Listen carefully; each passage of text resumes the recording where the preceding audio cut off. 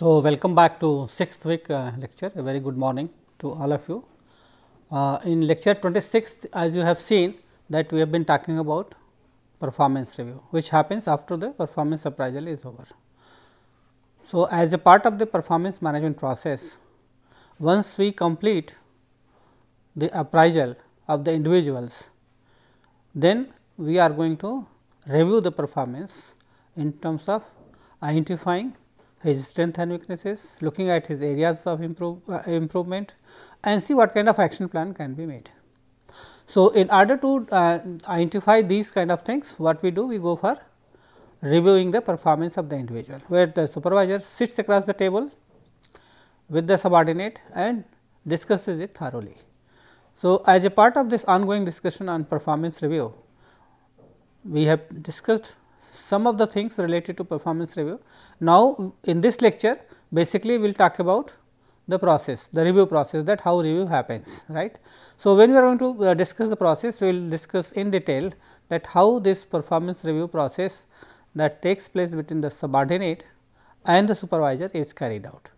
It assumes significance and importance in the sense that when you are going to review and discuss the performance with the subordinates have to look at it in certain ways, like how it is going to help me, how it is going to improve my performance, what are my strengths and weaknesses, similarly what kind of rewards are going to be there. So, there are a lot of questions that subordinates might be having in their mind related to this review. Okay. So, it is very, very important that when we are going to look at this review process, we should be careful and follow the process thoroughly. Now, look at this. Okay. What do you find here?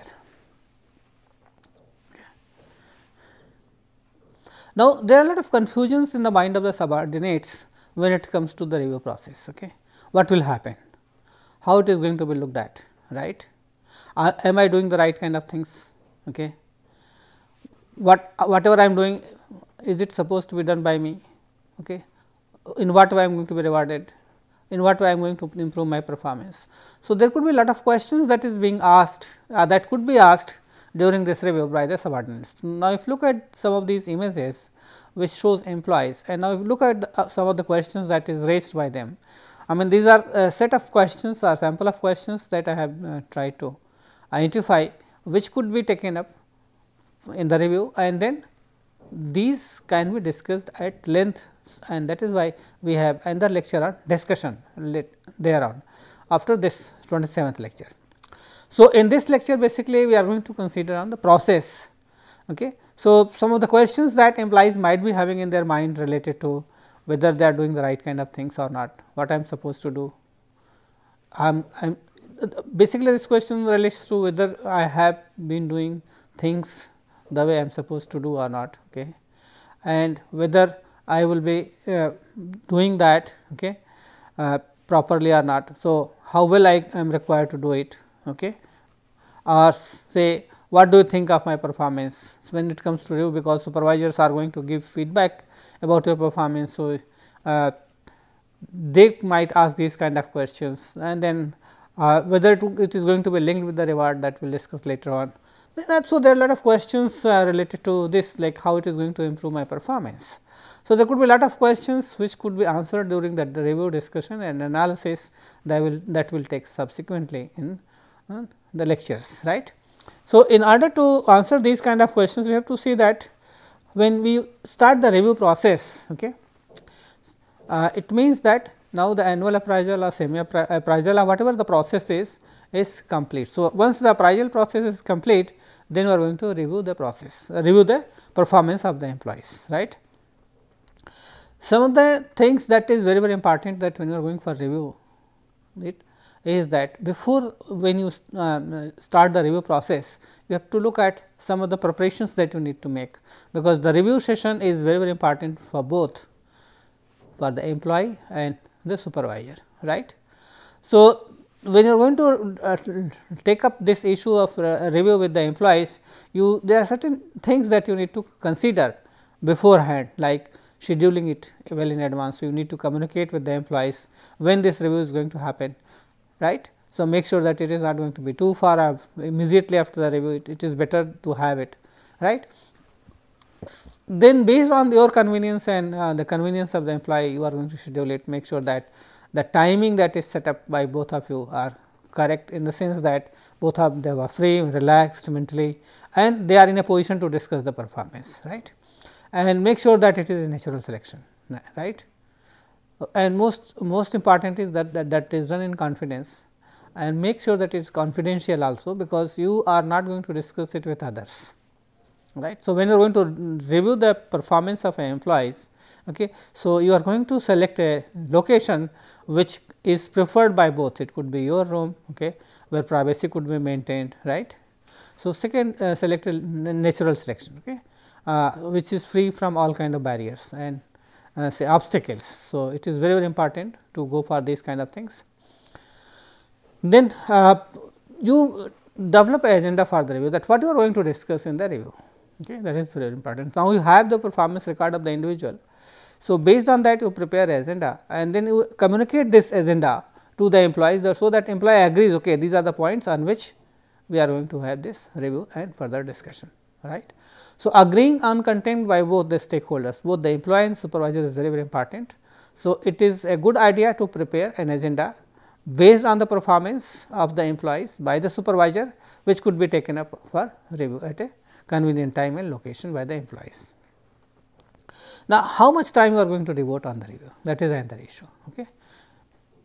Depending upon the nature of job the person is doing, right. If it is very subjective, then it will take more time, and assessment also takes more time, but if it is very objective, then you can finish in 15 to 20 minutes, otherwise you can go on discussing, depending upon how much employees are interested to take it further or really want to explore it in depth about their performance. So, accordingly you can see that you can make variations from 15 to 45 minutes. It all depends upon both the stakeholders, the employees and the supervisor. Then once this review is there, then you are going to write your comments. Okay. You also give examples, okay, this is what was expected, this is what was not expected, this is what you did, this is what you are not supposed to do, right. So, you are going to give a lot of examples during the review process to explain them, and then prepare these things, that what you are going to ask, right. Then you also ask that, okay, if there are issues, then how it could be taken up further, right. So, you also talk about adjustments related to performance, related to goals and standards, related to the processes, or even related to the competencies that individual has. That would help them to look at it in a different way, right. And then when you are going to review the performance, look at the performance record and find out what are the areas where the people have done exceedingly well, right. So, it is very, very important to see that you take up those areas where the performance has been very good. Okay. So, the idea here is to start with a good note, right. So, when you are going to prepare for the review session, after the performance appraisal process is over, make sure that you are going to have these things in your mind before you start the review. Now, there could be some options that is available to you, right. For example, find out who are the good performers among the subordinates, okay. What kind of reward, okay, could be given to them, right. See what kind of say development plan you have for them, you can also communicate to them before you are to go for review, right, or before you meet them face to face, right. So, actually these would help employees to prepare themselves for a better review, right, and it is always good to give them a hard copy. Okay. So, this is look at your performance, this is the hard copy of your appraisal which we are going to discuss, right. So, sometimes what you can do, you can review and discuss together, or sometimes you keep on preparing the document to take up one by one each document, right, and then you keep on discussing it.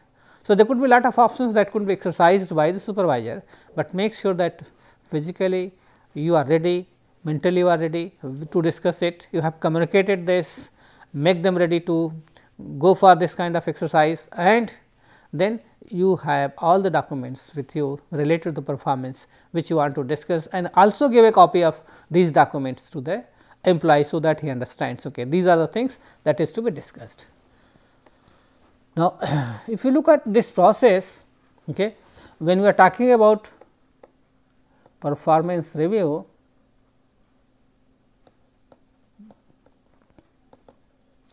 so the first stage is preparation stage, okay, where the employee and supervisor both come prepared to review the performance and then later discuss. Okay. As a part of the discussion, they also analyze, that we will talk later, that they try to find out why this level of performance was achieved. Okay. So, if you look at this process, review, discussion and analysis, sometimes it takes place simultaneously, sometimes you simply review the performance and then you communicate it. The idea is to give employees information about their performance, but that is not enough. You also discuss about the performance, okay, get their feedback, you give your feedback and then as a part of this process, then you are going to analyze the performance, right. Then at the second stage, actual review happens, okay, where both of them sit across the table, discuss it in a convenient natural location agreed upon by both in terms of content and what is going to be discussed. Okay. And finally, from this you move to discussion phase after the review. Okay. The third phase, okay, after the discussion you talk about the development plan for the next cycle of the performance. Okay. So, that is how we are going to proceed, right. Once you are ready with this preparation, you move to the next stage and that is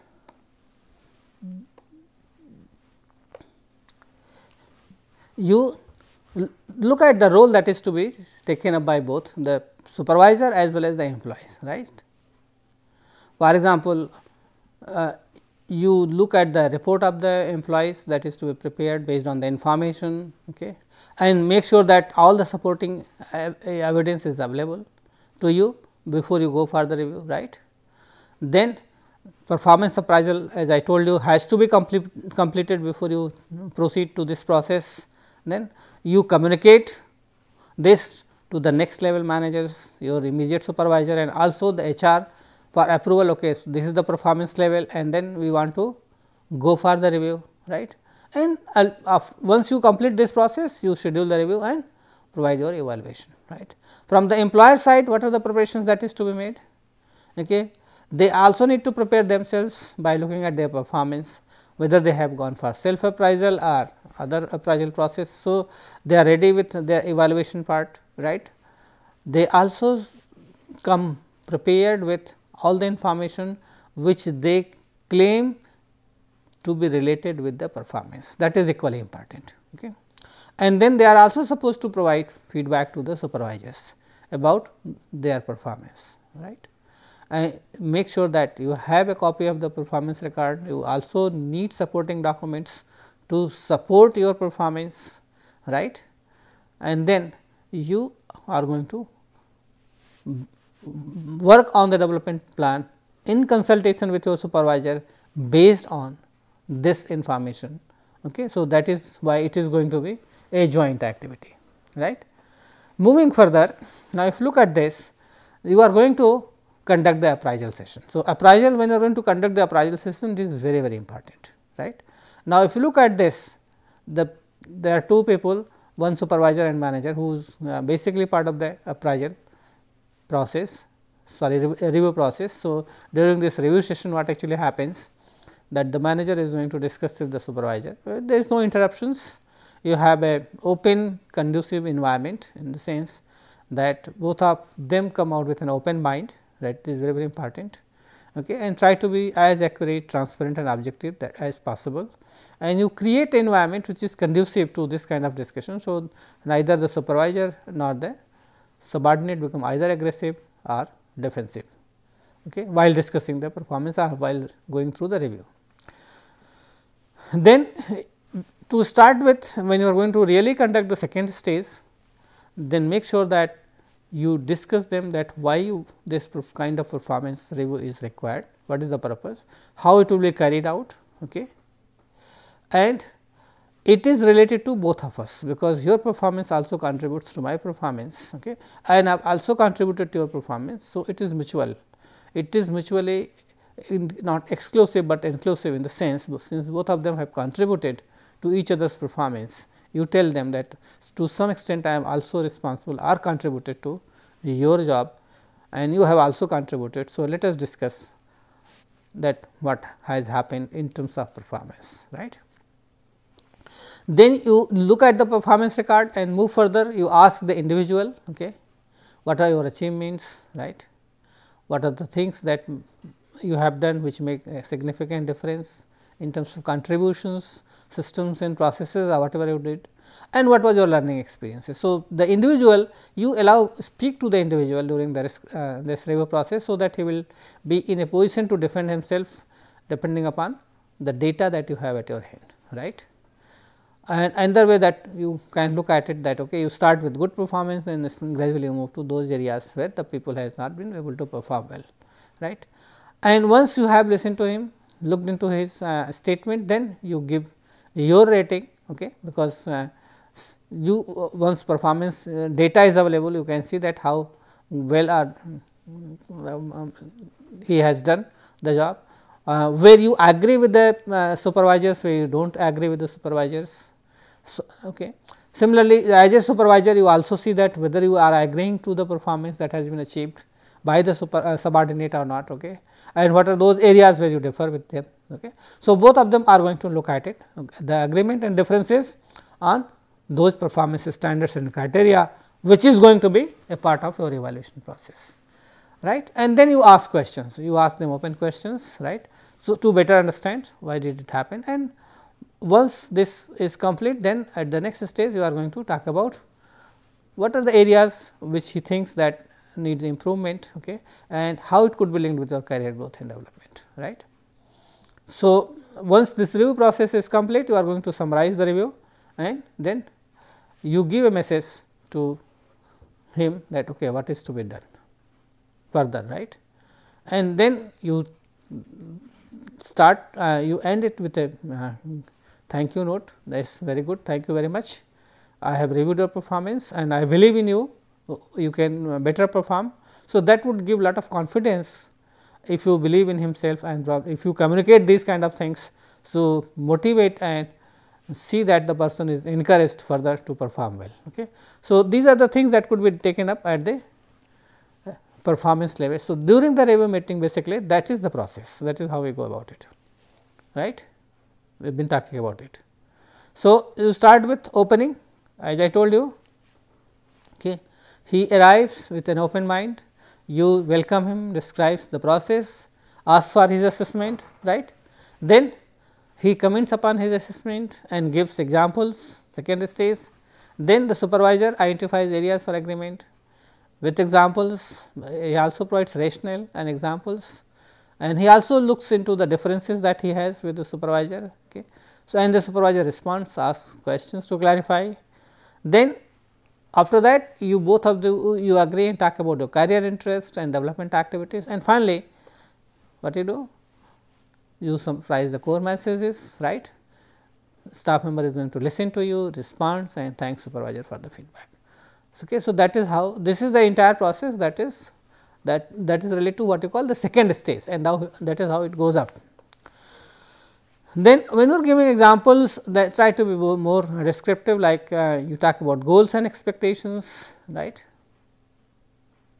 So, look at the quality, quantity, date, performance, right, because performance is measured in this way, and you also have a timeline for looking at the performance. Okay.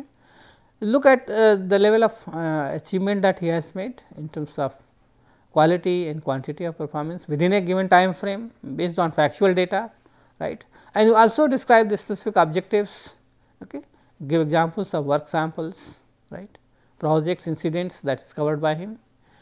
Then look at the behavioral competencies which could be related with this, okay, that how each competencies have contributed and what way it is connected with the performance. Okay. And then you also use certain phrases, okay, this could be taken up from the appraisal wizard, because this is very, very important. There are certain phrases and terms that could be used, which is basically related to specific incidents, okay, related to you, right. Okay, this is what the way it should have been done. Yes, this is a very commendable job that you have done, and you have those competencies which is required for this. And finally, you give your comment in form of summary about the level of performance, okay, and by highlighting the major progress that have been made, the major achievements that is made by the employees, okay. And then it also contain the core messages, what exactly you want to communicate to the employees after the review process is over, right. Now, what is more important is that basically through this review process you are going to look at the performance level of the employees, right. So, performance level could be categorized on the basis of whether he is a top performer in terms of your assessment, in a sense that yes, he has expected the performance standards, right. He has contributed much more than it was expected from him. Okay. He is very forward thinking person, very proactive, he always looking for improvement, okay, and he is independent problem solver. So, if you find that these categories are available, then you are going to say that yes, he is one of the top performers in your review. Then the next level, if he is meeting your expectations in all areas, okay, most of the areas except in some areas, okay, and yes, he is doing beyond what is being asked, taking initiatives to solve problems, okay, and he is also looking for growth and development, then you say that yes, he is a valued employee at the next level. So, the first level is going to be the top performance on the rank, then next level is going to be a valued employees. Then if that is not, then you see that yes, he has not been able to perform well. So, basically the idea is to also ensure that you are able to identify top and valuable performers in the organization or in your department, right. So, we have talked about some of the issues here. Now, let us summarize it, like you need to create an climate of openness and mutuality, where each one have respect and dignity for each other, have trust and confidence in each other, discussed in an open environment, right. The management and the subordinate both have a very, especially the management has a very empathetic attitude. It means that he is able to feel and understand the employees from their perspective, not his own perspective, right. And both of them participate with an open hand, it is very, very important. So, there is no inhibition to participate in the review process either from the employer side or the supervisor side, right.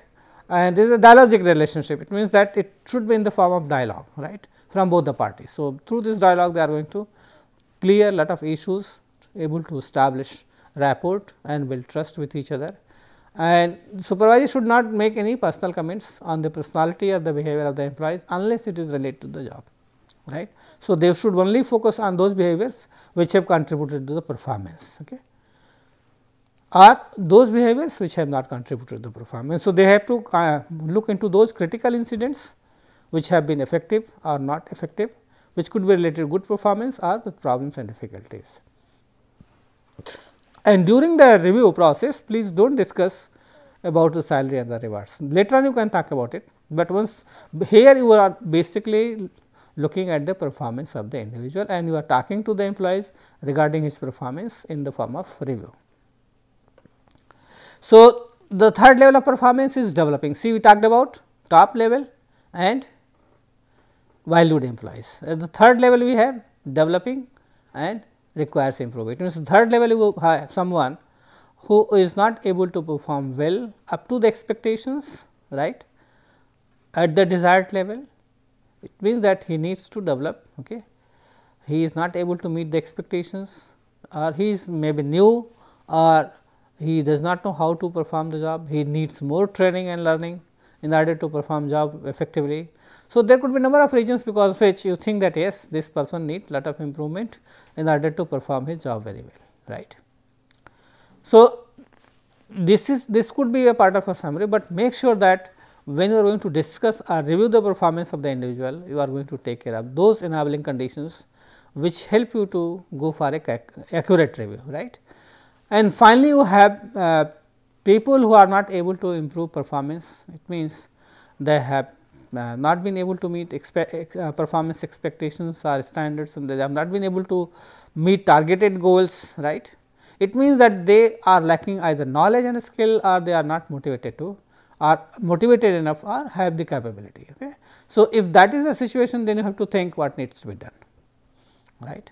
With what kind of interventions can be planned for them to ensure that they are able to develop those knowledge and skill base, which is going to help them to perform well, right. Similarly, you also need to ensure that what kind of things need to be done, okay, which will help them to improve their performance, because probably they are not able to recognize how it is going to affect the performance of other people, right, and they do not make any changes, okay, as has been required by the management. It means that even despite reminders, you are not able to perform well, and you have not able to recognize how your performance has not been able to meet the standard, or in what way it could affect the performance of the other people. Okay. So, these people, even if they are given reminders, they are not in a position to see that how it is going to affect the performance of others or their own performance, and what could be the consequences. Okay. It means that they are not going to follow the norms and values of the organization, the core values, okay, and whatever they are doing, okay, is not linked with their own goals or objectives as well. Okay. It means such people require immediate interventions to improve their performance, to bring it to the baseline, forget about improving their performance. So, once you are able to complete your performance review, probably you will be able to, as a supervisor, you will be in a position to identify in what category of performance people are going to be put into, whether they are into top level or valued employees. Okay. Then you have people who can improve their performance, or those who despite reminders have not been able to link their performance to the goals, they have not been motivated enough to do it, or they either they do not have the capacity. So, they require immediate attention. Okay. So, you start with requiring immediate attention, then you think that what kind of development plan can be for those who are developing, like they can go for coaching and mentoring. Then valued employees, how you can further improve their strong points, and the top performers, then how they can sustain this level, right. So, this with this discussion on performance level, what I am going to provide you a template which basically talks about how we are going to take it, right. So, when you are going to discuss performance, basically there are certain things that you are going to write down here, like the position, okay, position, the year or the period that you are going to cover, what is the review date and time, okay. What is the location, okay, how much time is required, time in present position, what is the tenure of the employees in the service, and how much years he has spent in that particular job, and who is the reviewer. So, you are going to provide the basic information related to the individual, then the reviewer, and then the discussion starters. You start with good performance, okay, and then you move to discuss other things, right. So, like you say that okay, what you did, what that was best, what was your better achievements, then you talk about things that you did not like or things that you liked it, okay, and what elements of your role interest you most. It means that what you enjoy doing and what you do not enjoy doing. Okay. So, what are the things, a support system that was available to you. I think that there are certain things which were not available, which could have made your performance very good, right. So, after going through this, you start the discussion, then you ask them to rate on certain level of competencies, which could be part of the self assessment. Okay. And then these are basically behavioral competencies, like your communication, how efficient you are, whether you have been able to meet the targets or not, effectiveness in terms of your relationship with your supervisors, colleagues, subordinates, peers, okay, your punctuality and attendance, and whether you follow rules and regulations or not. These are some of the examples, not the exhaustive list that is given here. So, you are going to rate yourself, okay. Then you see that what kind of improvement you require, whether it is average or it is very good or whether it is excellent. Okay. So, you identify your best areas of achievement, and then also identify what are those areas where you have not been able to do well. Then moving further, you look at the goals on the action plan. Okay. So, what you did in order to achieve your goal, right? What kind of support system was available, what was the outcome within a given time frame that you have been able to achieve, and what progress you have made, right? And then supervisor is going to comment upon it. Okay. And then you have to see that supervisors also agree to this proposition, whatever you are saying, right. So, whether you have been able to accomplish the goal, or whether you have made good progress or only some progress or not no progress at all. So, suppose one of the goals that you had in your previous cycle was improving your leadership quality. So, see what extent you have been able to do it and what you did in order to reach to this particular goal, right. What did you get any training on leadership or not, right. Have you been able to achieve this whether within a given time frame, okay, and what kind of support system was available to you. So, you are going to write about on this and then see on this like whether you have been able to accomplish this or not, the extent to which you have been able to accomplish it or not has to be discussed. And then look at say another goal, right, another behavioral competencies, right. Say second goal, similarly you look at each and every goal that you have, and for each and every goal you look at the kind of action that you have made, what kind of support system was available, what was the outcome of that particular action, whether you have achieved that particular action within a given time frame or not, and then you are going to put your signature, and then supervisor also look at it, what you have done, then he makes his comment, right. Now, if you look at the right side of this, based on this you can see whether on each of these goals, okay, look at these templates, whether your performance was below average, satisfactory, very good, excellent or outstanding, right. So, the idea here is that when you are going for review, you are going to look at your performance and then you see that based on this kind of template, or you can have other templates also, that is not a question. Look at each and every goal or performance standards and see what happens to them and the extent to which, and then you average it out, then you can see your overall performance, right. So, once you look at your performance and supervisor goes for the review, he can see very clearly what you have achieved or what you have not achieved, what are the areas of agreement, what are the areas of differences, okay. And then once that is done, you have been able to identify your development plan, then you move to further discussion, right. And that is how this performance review move to the next stage, that is what we know as performance review and discussion. Thank you very much.